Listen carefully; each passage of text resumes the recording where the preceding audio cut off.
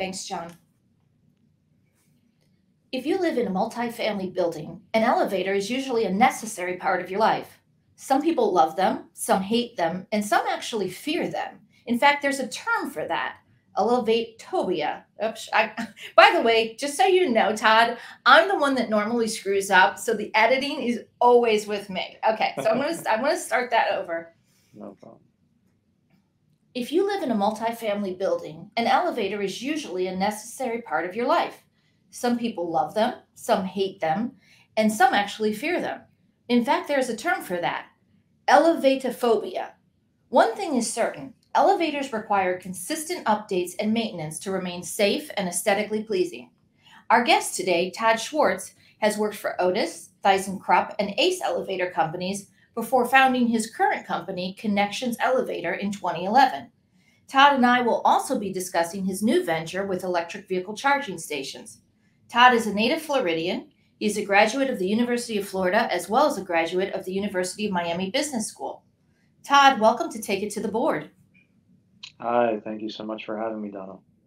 So, what got you interested in working with elevators? I mean, That's did they fascinate you as a kid or something? no, not at all. I actually graduated, and my first job out of school was working in association property management in the mid '90s. And it was a very demanding job. I was a portfolio manager, so that meant I had multiple properties that I had to be at many places at the same time, dealing with many uh, type of issues.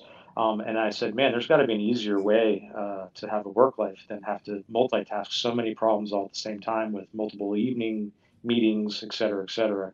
So I actually befriended a sales rep who worked for Otis Elevator at one of the properties that I worked with.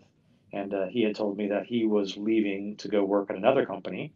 And I said, hey, can you put my name in the hat? And that's how I kind of got into elevators. So, for somebody who works in an industry for a long time, like you with elevators or me as an association attorney, often we think like there's nothing new under the sun, right? But you constantly see new things, I'm assuming, in your industry. Yeah, I mean, elevators, when we first started, they kind of told us that, if an elevator is properly maintained, it'll last the life of the building. And obviously, we've seen with, technology and technological obsolescence, the sayings and the business philosophy just, 20 years ago has obviously greatly changed. What constitutes, Todd, a typical elevator modernization project? So we hear that a lot, and I know it's different from a repair project. So, what is a modernization project? What does that entail? The best way I can explain it is kind of using analogies to the human body. So, in an elevator modernization, there are four major components that get replaced. The first being the controller, which I like to compare to the brain. The second being the fixtures, which are the buttons inside and outside of the elevator. Then there's the door operator, which is kind of like the arms of the body. And then lastly is the heart, which is in a hydraulic elevator system, which is an oil system. That's the pumping unit. Or for a traction elevator, that would be the hoist machine, which again, the analogy is kind of like the heart. Those four major components are the major things that get changed in an elevator modernization and become most relatable to a board or a property manager because often they have never stepped foot in an elevator machine room or don't plan on stepping foot in the elevator machine room. So it kind of really helps explain to both them and their residents, what they're really getting for this big dollar ticket item. But do you have to replace all four components for it to constitute a modernization project? No, no. So great question. Often a modernization will happen for a variety of reasons. It could be because the current provider or the manufacturer says that a component is now obsolete and now must be replaced, and just that component must be done. It could be as part of the 40-year certification process. But that being said, when you change the brains, the controller, everything at that point must come up to current code. So you don't have to do all four, but if you change the controller, most, if not all, of those four major components can be changed. In some cases, for value engineering purposes, the one item that can kind of be a la carted out is the heart, either the pumping unit or the hoist machine. That really just depends on the unique, specific circumstances. Often, also in an elevator modernization, it's probably done every 20 to 30 years. So in some of the buildings that we're working with, the buildings were built in the 60s or 70s, and now in the year 2022, they're on their third time around of modernizing their elevators, where some of the components might not have been replaced the second time they modernized, but on the third time they need to. So, what's the typical downtime, Todd? If you're modern, let's take one elevator. What would be the downtime where that elevator would be out of service while you're undertaking this project? There's a general rule of thumb in the elevator industry that it's roughly 1 week per floor it takes to do an elevator modernization. But to be very clear and to really get a very important message across, that's only for the downtime of the actual performance of the work. So on a 6-story building, using that rule of thumb of 1 week per floor, it's 6 weeks of inconvenience to residents. We've, modernized successfully many over 55 communities where they only have one elevator, and we obviously understand the urgency to get that elevator running as quickly as possible. But what we found, or I found over the last 20 plus years of doing this, is the real downtime and the real thing that the associations really need to be taking into consideration is the lead time for the manufacturing of the equipment. Because if a service provider or a manufacturer says that the elevator can no longer work because one of these components has failed and there is no life use left, it's not just the 6 weeks of downtime to do the installation of the work, but this equipment must be custom made for each property. Not too long ago, the lead times for some equipment on a hydraulic elevator could be 4 to 6 weeks, and on traction equipment could be 2 to 3 months. But as we obviously know, what's been going on in the economy and with logistics Mhm. and all of this stuff, you know, they've been doubled. So on that scenario of a 6-story elevator, if they don't proactively prepare the financing, the bidding process, the manufacturing project, that one elevator isn't down just for 6 weeks of installation time. It could be down for six months, 9 months to get the lead times of all the equipment, which would be, really a detrimental problem for a single elevator building in particular. Well, I was going to ask you about buildings with just one elevator. So what are those residents expected to do if it's 6 stories and you have elderly, perhaps disabled people living on the upper floors? Are they just expected to walk down to leave the building? Are there any other options? I don't know that you're going to have lifts, or is there a No, temporary elevator you can put in, or no? no, it's all about communication. So the more that you can proactively handle it, and as I said earlier, we've successfully done elevator modernization projects on many over 55 communities or properties with one elevator, and it's all about just properly communicating to the residents. That 6-story elevator is not the common of an over 55 community. Maybe it's 4 stories and it's 4 weeks, and accelerated schedule and working some overtime, if if it's not cost prohibitive is an option. But regardless, 24 hours or 48 hours of not having an elevator is major issue in these communities. So again, we found successfully that over communicating to the residents, giving them enough advance notice, letting them know to go visit family members, to come up with alternative housing solutions. When boards and management companies do that, these projects go off a lot better when an only elevator is so urgent for the residents. Well, preparation is key, and I wanted to ask you about so-called elevator consultants. Now, when people mention an elevator consultant, is that really just another name for somebody like you going out talking about your own company, or is that an independent consultant that would come out and talk to a board or a manager about, the different options, the different companies out there? Yeah, so elevator consultants should be independent contractors. who basically should be educating their clients on the right customer-centric solutions moving forward. Obviously, when a developer builds a building, the residents and the board really have no say in what's going into their property. So things like the conversation of proprietary versus non-proprietary equipment, the conversations of union versus non-union labor workforce, privately held companies versus publicly traded companies, and the prices associated with those type of situations. The consultant who would get hired by the board of directors should be educating them on all those scenarios because in most cases, otherwise, the current elevator service provider will give a proposal. The management company will hope to get two or three other, hopefully apples to apples bids, but often in our case, it's found that they're not apples to apples, not because the board or the elevator company doesn't want it to do so, but just nobody really knows how to really true up and look at all three bids and make sure that all the components are quoted the same, that a global manufacturer controller is any better or not better, or what is the long-term best case scenario compared to these non-proprietary manufacturers that have been around for 20 or 30 or longer years.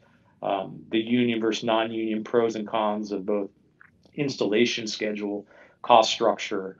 So again, that's really where the value of a consultant comes in to really have the lens of customer centric, what's in the best interest of the client, and Yeah, not just the contractor selling what's best for them to sell and right, most his own profitable for them. services. Yeah, it's Right. very similar, Todd, to what our clients use when they're looking to negotiate a bulk cable contract or internet. You know, there are telecom consultants that they will bring in independent. They are not selling the service, but what they're selling is their expertise in kind of sitting with the board and helping them look through all the different options, the different rates, and the different tech out there. So one of the biggest complaints I get though from so many of my clients is that there's not a lot of choices in Florida, and this may be true nationwide when it comes to elevator companies.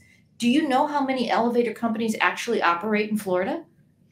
I don't have the specific number. That's something that's set up through the state of Florida elevator division. But for the arguments of this conversation, we'll say it's a couple hundred. Um, they're all registered elevator companies through the state of Florida. You've got the four largest global manufacturers, and you've got plenty of independent contractors, both, again, union workforce, non union workforce, um, privately held, family owned companies like my own, or companies that are publicly traded, or, there's been a lot of new entrants to our market of private equity based. But there is definitely a lot more options than most people think. It's almost very similar to the analogy I use of an individual and who can service their car. There's this perception that, if you have a Honda, the Honda dealership is the only company that can service your elevator. Um, and for a variety of reasons, maybe that's the case. But especially after the manufacturer's warranty period expires, there's successfully many independent car dealership or car repair shops or car service shops who are successfully able, for a variety of reasons, to be in business. And I like to compare that very similar to elevators and elevator maintenance and repair companies compared to the analogy of thinking and again for the role of either consultants or management companies and having preferred vendors or qualified vendors. But for sure, there are definitely a lot more options than most people think. It's just an awareness issue. Absolutely. And I'm so glad you mentioned that because, listen, in the intro, I named the various very large companies, elevator companies that you worked for. I see the same elevator company names over and over and over again when my clients are considering either a modernization project or just a service contract. Um, Speaking of contracts, I think the reason that we see so few names, we keep seeing the same names over and over again, is because a lot of these companies really do lock in associations for decades with a particular company. I don't know if you're aware of the litigation years, it was decades ago, but it was somebody complaining about a particular lease and that it just had that automatic renewal that kept rolling over. And if you missed a very narrow window of opportunity to cancel, you rolled over for another decade or even 20 years. And I think a lot of times that's why associations don't think they have a choice, Todd, because they've been locked into these very long-term contracts. Now, I'm going to put you on the spot a little bit here, but they don't offer much flexibility in. Oh, okay, we're gonna. So, sorry, John. You know what? I'm gonna have to put this on D&D. Okay. Right. Yeah, John warned me very well. Yeah. Yes. That's. You know what, John? Do me a favor. Email my assistant Carla and make sure she puts D&D on my calls, if you could. Sure. Yeah. Thanks. Okay. Okay. So let me go back to where I was. Sure. Oh, just wait. Okay, perfect. So where did I leave off, Todd? We were on you're starting to go down the pipeline of the service. Oh, right. So I'm going to put you a little bit on the spot here, Todd. How much flexibility do you offer with your agreement? Because listen, as an association attorney, I will tell you whatever you present to me, I'm not going to love, and I'm going to want to make certain changes for my association client. I wouldn't expect. We're going to do it again. Yeah, no, that's fine. Yeah, I wouldn't expect it any different, Donna. I mean, you brought up some, examples earlier about the cable contracts, right? The cable contracts are known very long term. The washing machine contracts, also historically known as very long term contracts. The elevator industry, by nature, is typically a 5-year agreement. And why is it 5 years? I can't tell you, other than that's the way it's always been. But just because that's the way it's always been does not mean that's the way it needs to be moving forward. From my viewpoint, contracts are supposed to be win-win scenarios. Sometimes, we'll get addendums from association attorneys, and it's so one-sided that we have issues. But I've found that when two parties want to do business, you find scenarios to create win-win scenarios. So, in particular for my organization, we look to those type of scenarios. We are open-minded to any and all talking points to discuss, as long as it's under the premise of win-win scenarios. And absolutely, our industry needs to have some shaking up because there are some bad feelings or bad experiences by clients and association attorneys with some of these contracts that roll over again and again. So absolutely, our industry needs to change and hopefully is evolving in that regard. I say that to vendors, Todd, because the reality is there's a lot of inertia with associations, and the bottom line is they're not looking to swap out vendors every other year. If you're doing a good job, they're going to stick with you. So I agree. It's just good business to give that flexibility, and just as long as you're providing a good service, they're likely, the board's likely to stick with you. Yeah, the only disclaimer I would put in there, Donna, is unlike certain services where there real is no expensive replacement cost of material, with all due respect to a full service contract or a grass cutting contract, there just needs to be some understanding when it pertains to elevators, because one component or board can cost a couple $1,000s. So again, language, mutually beneficial, performance clauses, all those type of provisions should be in there to protect the association. So it's just not whatever the term contract, the association stuck, and there are no deliverables that the service provider has to deliver to. So before we jump off modernization and switch to regular maintenance, I want to ask you, when you modernize an elevator, it's reasonable to expect that it's going to be faster, right? I mean, I laugh, but I mentioned to you earlier, I'm from Chicago. It was the Sears Tower when I grew up there, and now it's called the Willis Tower. But I feel like I could get to the top, to the 103rd floor sky deck quicker than I can get to the 5th floor in some of the buildings I visit. So does a modernization project always result in a faster elevator? For the average person, the answer would be no. Oh boy. The changing of the heart on a traction elevator from a geared, originally designed to a gearless, could make it faster, but there are a lot more variables that have to go into play. And without getting too technical, there's space requirements for some of the stuff. So the ride quality is actually where residents would actually see the difference in a modernization. For example, if the hoist machine gets replaced from a geared to a gearless. But the better question that I'm often asked by people is, we're in a six-story condominium, and the condominium where I live, the elevator is much slower than the six-story office building that I'm in. And how can that be? It seems to be so much faster at work.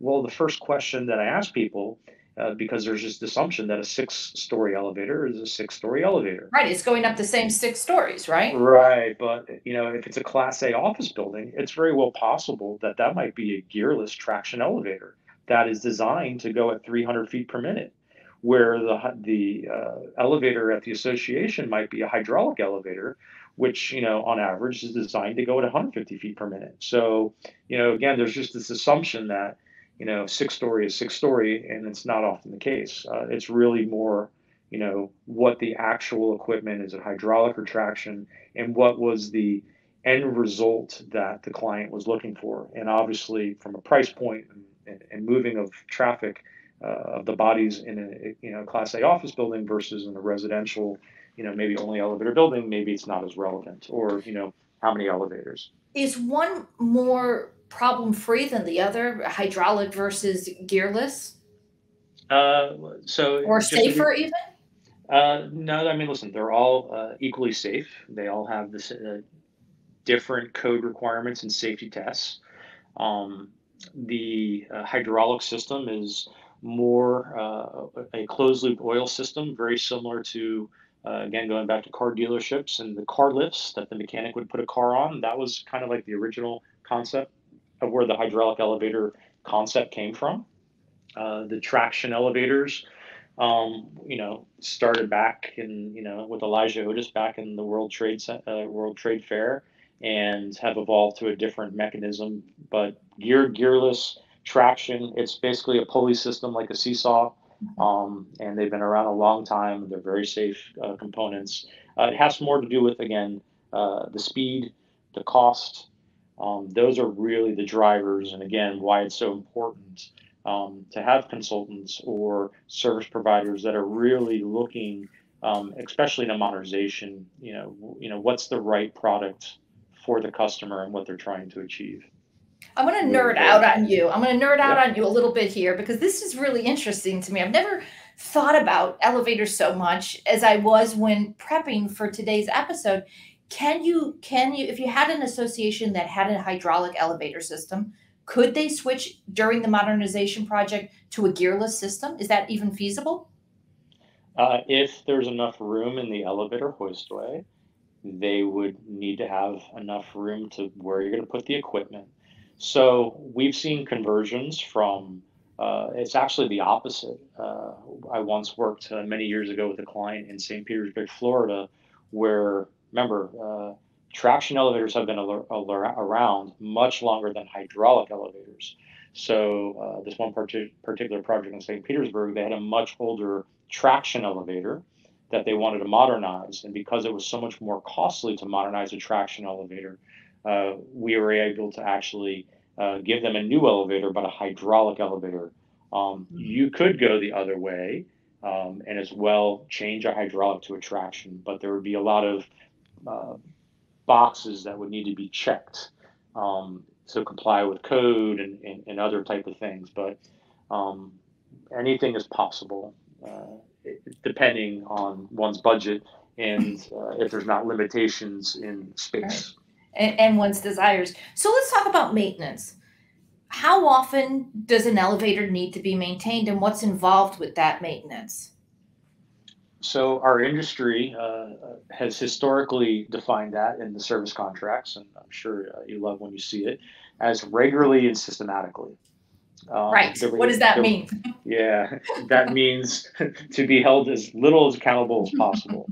But to answer the specific question, the reality is it depends on the type of elevator. Is it a hydraulic elevator? Is it a traction elevator? How many stories is it?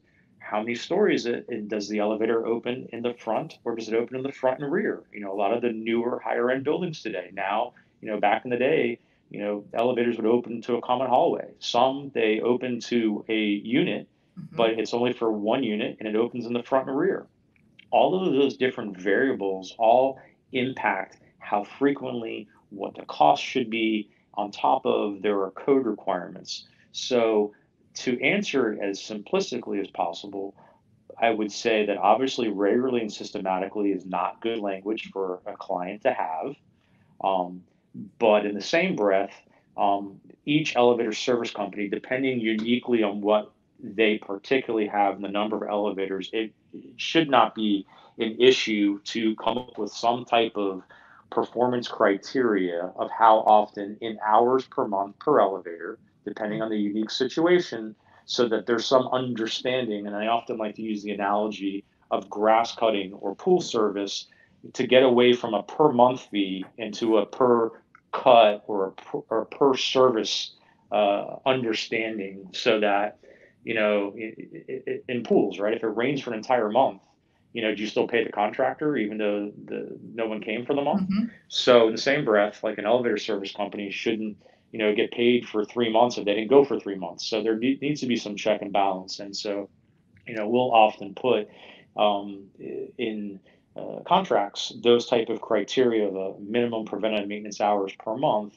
to tie into some price, so that there's some protection for the association to get away from, again, that trap of many years and not getting the level of service that they've been paying for. No, that makes sense. So, Todd, there's always regular updates to the building code, and those updates often pertain to elevators. I know a few years ago, elevators had to be retrofitted with uniform keys, and right now there's a pending December 31st, 23 deadline to install safety doors in all Florida elevators. How is this communicated? How are these deadlines, other than people like me and association attorneys, so we will tell our clients and management companies will, but how is that information disseminated typically? Yeah, so the state basically adopts the National Elevator Code. So in this particular case, there was a change that had to do with the door lock monitoring. And so for in most cases, the associations are not going to find out about this need for compliance until an annual inspection is done by a third party elevator inspector, who will then write up a violation to the association for not being in compliance. That Is there annual a fine inspection, associated? I'm sorry, but is there a fine associated at that point? no, Okay. they have 90 days to Okay. correct, but it's going to be a costly repair, and there might be a backlog with if every single or if a large portion of elevators in the state of Florida need to do this. You know, those who are more proactive will obviously be ahead of it. So it's not pending. It's by December 2023, elevators that currently do not have door lock monitoring are going to need to have it to be in compliance. So there is also a lot of confusion, and we've seen some aggressive sales tactics by some companies um, on which elevators will need to be in compliance, which ones won't. The most two simplistic ways to help associations get the answer that they need is two things. One, if the original manufacturer, i.e., the controller manufacturer, is still in business, ask them for a letter in writing to state that their particular elevator has that feature. Um, Now, in some cases, we've seen some clients ask us because for whatever reason, those manufacturers are being very slow in responding. But that is obviously one way to do it. But in some cases, we've actually had clients, because they've been frustrated with companies not giving them the answers that they need, then they've asked us to test it for them. And there's an actual test that you can do, just like the inspectors want to do, to confirm that the feature is actually operational or not. So Todd, what's the between, feature? I just have to stop you because just explain what I know it's a safety door, but can you explain how it operates? well, basically the door lock monitoring is to prevent circuitry from being jumped for other reasons. the most simplistic way of saying it is it's basically done to prevent elevator mechanics from doing certain things that would prevent the functionality of operating correctly. And there's obviously a reason why this has gone into effect because certain things happen to individuals that we never want to have happen again. Gotcha. Okay. Well, that's actually a perfect segue into what I said at the outset in the introduction, that some people actually have phobias about using elevators. I know a few people who will not use elevators. They will only use the stairs. And, thankfully, we don't hear often about fatalities associated with the use of elevators, but it happens. Have you personally seen, I think you were just alluding to that a minute ago. Have you seen fatalities, unfortunately, over the course I of your career? I mean, I personally haven't seen them. They have happened here. They have happened in other markets. It's a terrible thing, and the elevator industry, in that regard, is very much a tight community. That when accidents, let alone fatalities, occur, I mean, nobody wants to see that. So, on during the day, we're all in the field. We're all competing against each other, trying to take business from one another. But when there's an accident or God forsake a fatality, I mean it's devastating, obviously, to the entire industry, and we all don't want to see that happen. So it is all about education, safety, and making sure that certain codes are passed to try to prevent that stuff from ever happening again. What I've only seen is people stuck in elevators. So you're stuck in an elevator. I assume pushing every button is not the answer. What's the first thing you do if you're stuck in an elevator? Take a big deep breath. Oh, I like that advice. Okay, and after you take a big deep breath, what you push all the buttons. You press the one that has got the picture next to it with the elevator phone, and hopefully somebody responds. If somebody doesn't respond, you then take out your cell phone and you call whoever you need to call, or you hit the alarm button. But the reality is, someone is going to respond and someone is going to safely get you out. But um, the best people and the most trained people to get you safely out of the elevator is going to be 911. So, we often work with clients or management companies, and we're off, back in the day, every building used to have one of those door retrieval keys that was able to get someone out of the elevator. But I have seen myself personally where I've been involved with, helping explain how certain things occur that can be avoided. And those keys that the people used to have shouldn't be in anyone's possession. So when someone gets stuck, if you're inside the elevator, big deep breath, call, hit the alarm. Someone is going to notify, the fire department or 911 to get the appropriate personnel properly trained to safely get you out. But you're going to be safe in the elevator. You just got to relax and wait for the proper person to retrieve you. And if you're on the other side of the elevator, and if you're not a properly trained and you're not the fire department, you need to call 911 and again help and communicate with the person inside the elevator so that if someone does have anxiety issues or whatever it is, be there with them, communicate with them, keep them calm until the appropriate parties get there. But the appropriate trained personnel needs to be the only personnel to get those people out. You heard it here first, folks. Let's lay a myth to rest. They are not going to run out of air in the elevator cab. There is airflow, correct? Absolutely, there's an exhaust. Okay. There's both an exhaust fan and there's uh, grills that allow the flow of air. So even if you're stuck in there for much longer than you anticipated, you're not going to run out of oxygen. Nope, there might not be the right music. There might not be any music. You might not get cell phone service, and you might not be able to, watch something on your cell phone to keep you company. And you might not like who you're stuck with in the elevator, but you're not gonna suffocate. There will And be you air. and you will be safe. So Todd, I know the standard protocol because we do this even drills in our building is never use an elevator in the event of an emergency, such as a fire. But are there any exceptions to that rule where an elevator will get you out of a building quicker? Or is the Uh, standard rule no? Well, no, regardless of anything, you walk. You don't take the elevator. yeah, you walk and you take the stairs. That's why they have the code signs at every floor and engraved all over the place. In case of fire, take the stairs. Because the second that a smoke sensor goes off or otherwise, those elevators are going to be triggered and they're going to recall to the first floor or the appropriate landing that it needs to get to.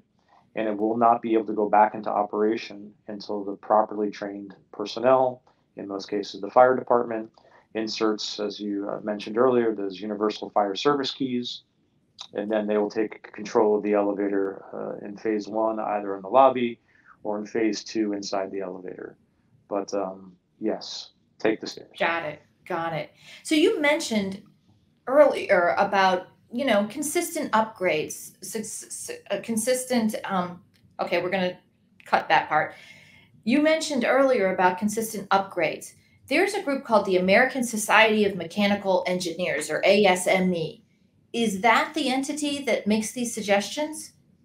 They're actually the body that created the original elevator code, and they make the adoptions of upgraded code requirements. Then it is the state's responsibility to adopt or accept them.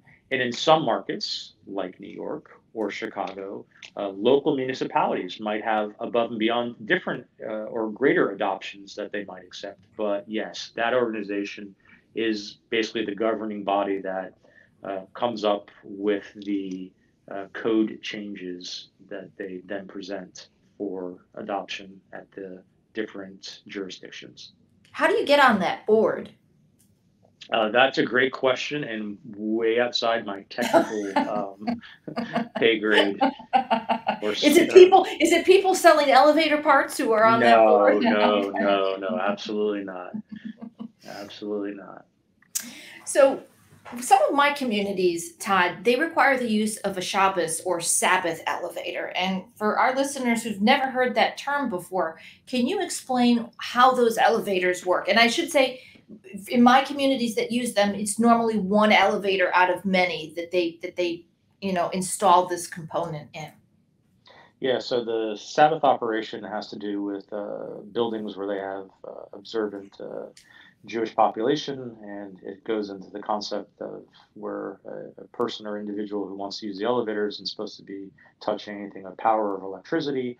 So the Sabbath operation feature would allow the elevator to kind of operate on its own.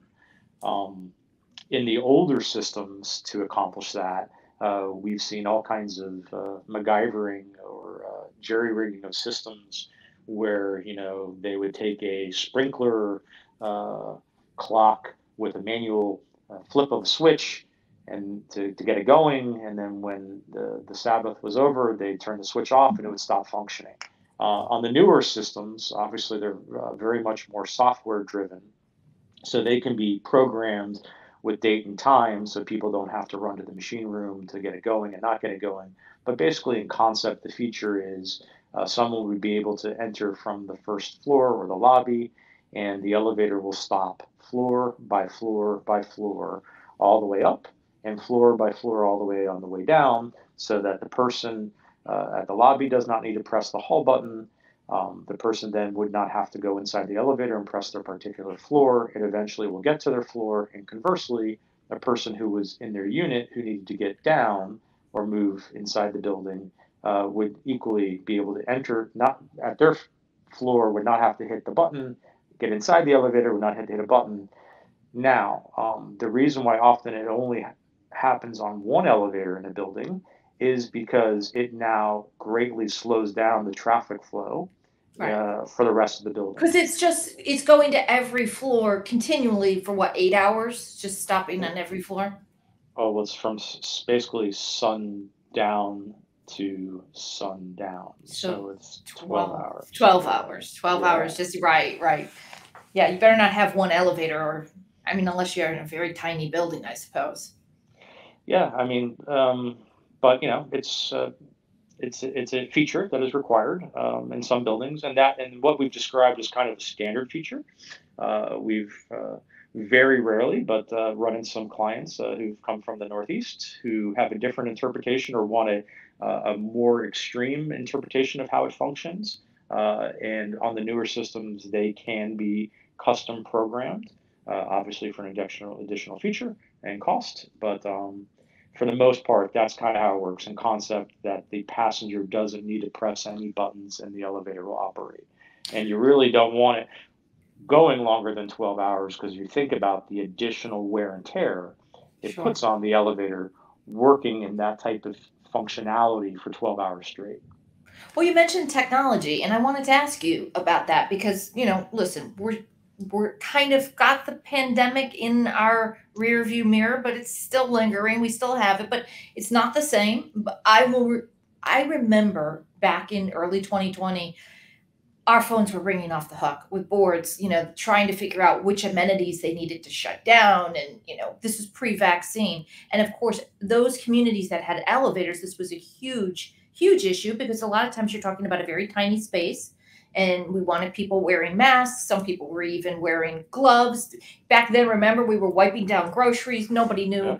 exactly whether or not it was transmissible, on surfaces. So what kind of technology is kind of on the horizon? Or I should start by saying, what kind of technology came out of the pandemic? I would imagine touchless, right? Where people don't have to push buttons. That came a little late. There were some companies that did everything from foot pedals in lieu of having to touch the buttons. We saw people who were buying on Amazon these little keys, these metal keys, so they didn't have to touch the button, but it was creating other issues because they were cracking the plastic buttons. I have Um, one, Todd. Don't mock yeah. me. So, It was given to me. I didn't buy it. It yeah, was given to yeah, me. yeah. So, we saw that kind of stuff. The most um, common thing that most people, other than obviously the basics and wearing the gloves, and I myself at one point was wearing gloves to touch the buttons, was basically to do with the air quality. So a lot of companies came out with different types of air purification systems that tied into the fans inside the elevator and all that stuff. But to be honest, it's been many months, if not over a year, where really that curiosity of what's out there and what we're going to do, it's really kind of teetered down. I'm wondering if we're ever going to have like an Alexa type situation in elevators where you can just say, take me to a floor and have it Uh, voice activated. yeah, early on, we were asked by a client to do some research on that, and we did. And there was a particular company in Europe that had such a product. And upon doing my due diligence and asking if they had any United States installations, the answer unfortunately was no. But we started to, pop some holes in some of the technology with a non global production company like an Amazon. So, Amazon, if you're listening, maybe there is something for you. But for this particular company who was using their product, if you think about it, there are so many dialects, so many accents just here in South Florida alone uh, that I have a hard time sometimes just voice texting and the phone understanding who I am. That I think it's going to take some major dollars and or if ever possible to really get what makes South Florida so unique with all the different accents and languages to get the uniform language to get that to kind of work. You make a fair point. Do you have I imagine you have a industry trade show or, a couple times a year perhaps where you go and find out what new technology is out there, what's emerging? Yeah, next week at the National Elevator Show once a year. Look at that. Where is it this year? This year it's in Louisville, Kentucky. Wow. Well, before we move into electric vehicle charging stations, which is a really big topic with a lot of my clients right now, is there anything I didn't ask you, Todd, about elevators that I should have asked you? Scary enough, you asked me more than I thought you would have asked me. So you are very more well versed on the topic, probably for unfortunate reasons, but fortunately, your clients are lucky to have you in that regard because you've obviously uh, already had your battle wounds on what you need to look out for in our industry. So no, you definitely. covered a very good All ground and right. basis. That's great. So let's talk about electric vehicle charging stations. If I understand this correctly, you've recently gotten into this space. What are you doing with them? A lot of our clients basically started asking me, hey, this is kind of similar to elevators, or what do you know about it? So by the third or fourth time, I kind of said, you know what, I got to do a little more due diligence here. So I put a team together, and we're basically working with a separate entity, Connections Charging.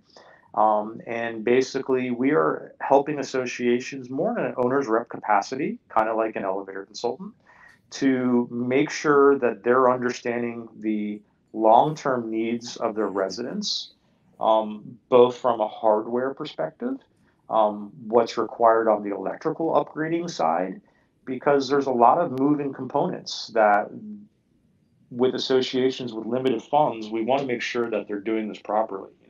It's almost again like the analogy of what happened originally when buildings started to go with hurricane shutters. And at one point every unit owner just went at it and they did their own thing, and then there was uniformity issues amongst other issues. So I'm trying to take my 20 plus years of dealing with associations and with elevators from property management, and try to proactively help these clients in trying to avoid some of the landmines from other industries, because there's no doubt, and I've not found one person who's going to tell me that this is not the future, right? Electric cars is the future. It's already here. And where a couple years ago I had been asked about it and kind of thought about it, there's no doubt. I mean, it is the most common topic of conversation at any and every building that I'm at these Oh, days. absolutely. I mean, the law changed a few years ago, Todd, where now an association cannot prohibit someone in Florida from installing their own electrical vehicle charging station in their assigned parking space or their pertinent parking space. But, the association can create a framework around that installation. And I prepare a restrictive covenant for my association clients to use. But it sounds to me like you're working a lot with associations who want to install a common area station, right? With multiple charging stations where it's the association who is doing the installation, not an individual owner. Yeah, there are a handful of clients that are thinking it more long term and really making the significant investment to address it for each individual unit owner. But for mostly budgetary purposes and to kind of crawl before running, most clients are trying it in some type of more common area versus a limited area spot to give to try it, because it is costly. This is a costly investment. Uh, Particularly with the electrical upgrades and the electrical work that needs to be done. You can't just take the charger and plug it into a Right. regular outlet. So there's a lot of due diligence that goes into this. We've had to bring in some cases, FP&L. We have to bring in electrical engineers. We got to do some analysis of existing electrical infrastructure. And where are these spots going to go? Because ideally, you want the chargers as close to the meter room or the electrical room as possible to minimize cost. So there's a lot of due diligence and legwork that goes in, and again, very similar to an elevator modernization or elevator maintenance. Unfortunately, it's all unique. There is no simple answer. Every time you've got to go to the property and you've got to do a site survey and really understand from the client what their objectives are. But again, no doubt it's becoming more and more common of a thing, and we're just trying to get people as quick as possible up to speed while we're getting educated on it, because technology is moving fast. Well, and our legislature supports this because they passed a bill basically saying associations, you cannot prohibit this. They want to encourage people to start using, electric vehicles. But you mentioned technology. How do you prevent today's technology from being obsolete in a few years? You mentioned Europe just a few minutes ago and the technology with elevators. I read that they have in some spots the actual parking space that you drive into is charging the vehicle. So, today, how do you prevent today's technology that they're installing from being absolutely obsolete in a few short years? So that's one of the reasons, we took the approach of coming in more as an owner's rep than an installer ourselves, because we don't want to get stuck having equipment and being the company that owned a bunch of VHSs as CDs came to market, right? Exactly. Um, and we talk about Amazon, and yes, you can go YouTube and you can see how Amazon today has warehouses full of robots, and the robotic machines self-charge themselves. I've had some healthy uh, debates with some individuals that driverless vehicles is the future. So, when is the future? When is that? We don't know. That could be 30 years from now. That could be 25 years from now. I love my parents. My parents still have never used an ATM card. So, um, I don't think mine y- have either. So, yeah, so there's always going to be some demographic that's not going to be adopting some of this stuff, or will adopt it at a much slower pace. But what we've done, and what I firmly believe in, it's all about the customer. So, we've really done our due diligence. We're working with one particular car manufacturing charging company now, where using the experience from before and from all the years, we basically structured agreements that basically protect the association. So when a charging station is installed, between the maintenance and or if software or modifications evolve and there needs to be an upgrade, it's all included in the maintenance agreement. mhm, Because again, especially associations, which are non-for-profit buildings, they can't afford this nickel and dime right. concept. So that's the approach that we're working with so far, and so far it's getting a lot of traction, and clients are really intrigued by it. So that's the path we're going, and we believe firmly that that's the right long-term solution for the client. Well, that does make sense. You were in the management industry. You were a regional president at the Continental Group, which is the predecessor to First Service Property Management. And you and I have been talking throughout this episode about, associations hiring companies to handle their elevators. And now we're talking about electric vehicle charging stations. What did your experience in the management industry teach you about how volunteer boards and managers evaluate their choice of vendors? By the way, I have very definite ideas on this because I think my experience tells me that they evaluate vendors on price. They overly rely on how much is it going to cost. But I want to hear your experience. Yeah, I mean, you're kind of spot on, right? Often in the review process that they go from to that last page, and what's the price, and that's a very dangerous situation sometimes, right? Penny wise, pound foolish. um, but I think, just backing up, I think big picture, the associations need unbiased advice, especially when it comes to specialized technology type things. It's unfair. I think it's unrealistic to expect residents to expect the property manager all of a sudden to be a subject matter expert, and or a board of directors to be experts in all facets.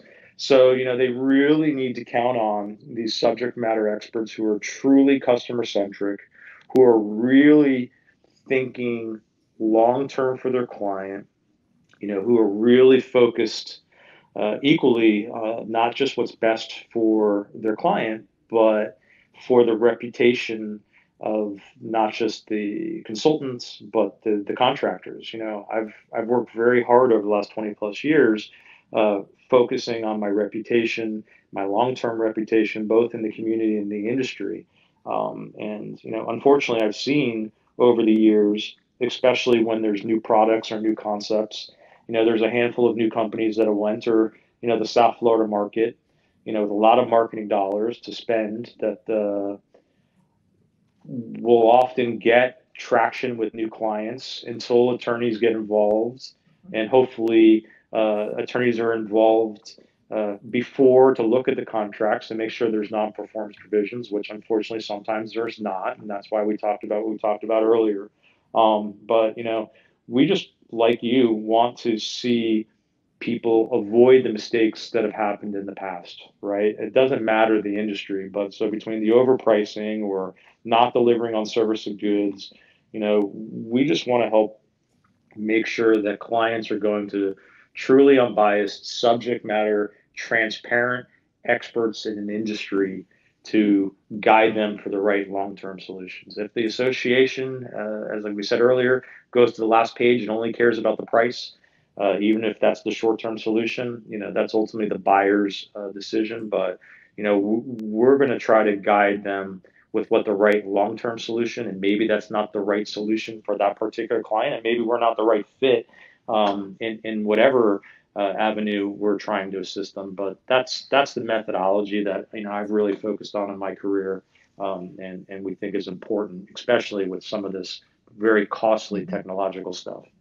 The only thing I would add to that, Todd, is give yourselves time. So if you're doing anything in a rush or a panic because you've waited to the last minute, your choices are going to be limited, and you're probably not going to make as good a choice as if you'd allowed yourself some months for lead time to, as you said, really search out those subject matter experts, really do your due diligence, figure out what you want in terms of the technology, in terms of the particular vendors that are available to you. Just give yourself time.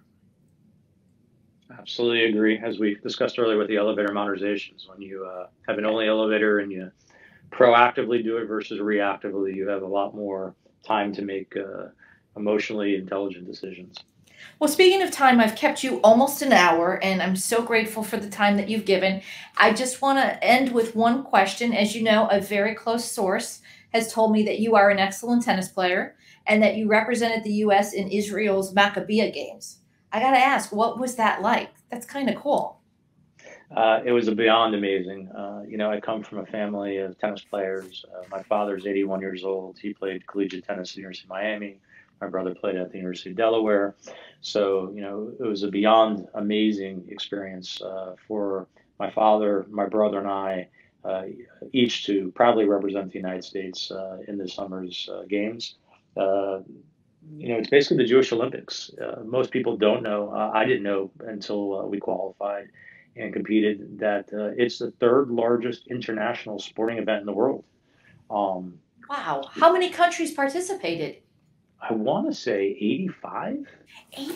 And and your dad represented the U.S. too at this? My dad not only represented, but he proudly, and if anyone sees him walking around Miami with his bronze medal, he will let you wear it and take a picture with it. That is Yeah, fantastic. Congrats, Mr. Schwartz. That's yeah, fantastic. yeah. He definitely is super stoked about that. But to answer specifically your question, the most amazing part was, there was an opening ceremony. There was 20,000 cheering fans, including President Joe Biden. And so to walk on the stage, through the tunnel, on the stage with my dad and my brother in front of everybody, including, my wife and my children, children's boyfriends. It was a lifetime experience that hopefully we will get to do again in another 4 years. Well, that's fantastic. Well, again, thank you so much, Todd, for joining us today. You've really, really imparted a lot of knowledge about elevators My pleasure. and Thank you. electric vehicle charging stations. My pleasure. Thank you for having me as a guest.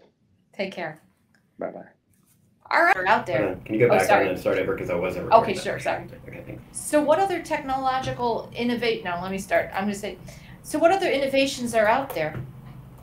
Yeah, we're finding with time things are advancing. So we've seen everything from what they call destination dispatch, where no longer when you go to the lobby do you just press an up or Hold down on a button. second, John. We can hear you typing. Oh, sorry. You may I'm want so to sorry. I forgot to mute myself. That is totally my fault. Okay. Okay, sorry. We're gonna do this Start one more over. time. I will mute myself. Okay. So, what other innovations are out there? So, great question. We're finding, that all of a sudden in the last couple of years, there's a lot of new technological enhancements to our industry. Everything from destination dispatch, where the traditional way of going to the first floor and pressing an up or down button, now you touch a screen and you say what floor you're going to, and then it'll tell you which elevator to go to, as opposed to the more traditional way. We're now seeing a lot of demand because a lot of the newer buildings now have touch screen like an iPad inside the elevator. We call those basically touch screen car operating panels. So a lot of the modernization projects, we're seeing that type of technology. And then we're also seeing the video screens, very similar to a lot of in the hotels that you would see in other travels, where you might see the weather or the stock market information. But associations are actually asking not as much for live information screens, but a lot of the managers will get it and appreciate it, so that they no longer, instead of having to post, a notice that they have to put, the building and shut down a water line and have the maintenance staff go to every single floor and knock on every door and do stuff like that, that these screens inside the elevators will allow to put information in a much quicker, much more time efficient way. And much more aesthetically pleasing way to have it on a screen as opposed to a piece of paper tacked on the wall. With digital graphics and all that kind of cool stuff. So we can put the logo in the background. We can do all kinds of real cool things and have rotating pictures of some of the upgrades that the building's done. So for sure, it's definitely a lot more aesthetically pleasant and more modern. I have a suggestion: aromatherapy in the elevators. Has anyone mentioned that before? Or am I the first? I know I personally love it when I walk into some buildings and I get that smell and I go, wow, and it takes you to that place. I haven't seen it in an elevator yet. So somebody out there who's listening, please call me. Somebody's going to make a fortune on this suggestion I just made. Oh, might be me. Thank you, Donna. You're welcome. Okay, so that's good. We'll cut that in. Okay, John? And by the way, Todd, I know somebody who would have loved to go to the Maccabea games, but he wasn't good enough. That's not true. You don't know unless you don't know unless you try out. He has an eye thing. He keeps saying that he can't see. I don't know if it's because he had the LASIK twice. Right. So he's having like distance issues now. It may be a convenient disclaimer for his game. I don't know.